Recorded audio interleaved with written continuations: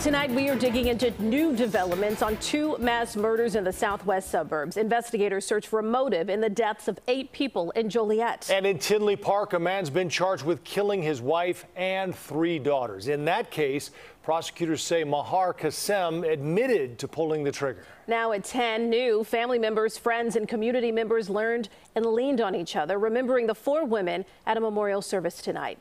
CBS News' Jermont Terry is live in Tinley Park. Jermont.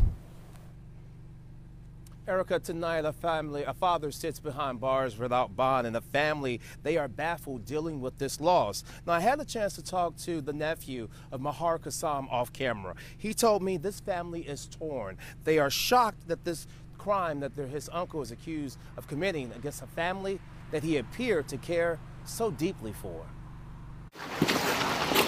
Mourners one by one gathered Tuesday night, hours after they buried Maher Kassem and her 3 daughters, 25-year-old twins Halima and Zahai and 24-year-old Hanan, who recently graduated from St. Xavier University with a master's in speech therapy. I would say that she lit up a room, like you could talk to her about anything. Classmate Karina Olsen wishes she could talk to her friend one more time.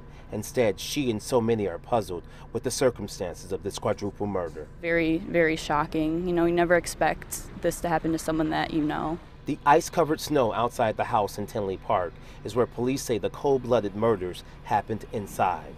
Prosecutors say Maher Kassem used 2 weapons to kill his wife and daughters over how he was treated by them. The defendant was recorded volunteering things about having just retired, and that, quote, "She treats me like a dog.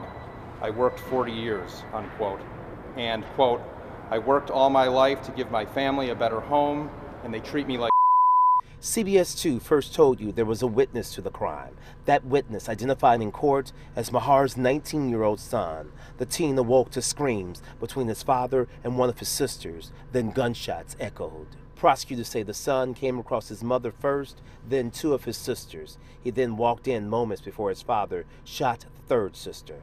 Police say the father never turned the gun toward the son. Instead, he called 911, admitting to shooting them all, saying one thing to officers. The defendant stated, quote, "They're all gone." Now, Maher Kassem's nephew told me off camera, adding, the family does not know the man who prosecutors are painting out who committed this crime. That he's told me prior to Sunday, his uncle really would have done anything for his family members that he cared so much about. Tonight, that father faces 4 counts of murder. Live outside the police department at Tinley Park, I'm Jermont Terry, CBS 2 News. Joe and Erica. Jermont, thank you.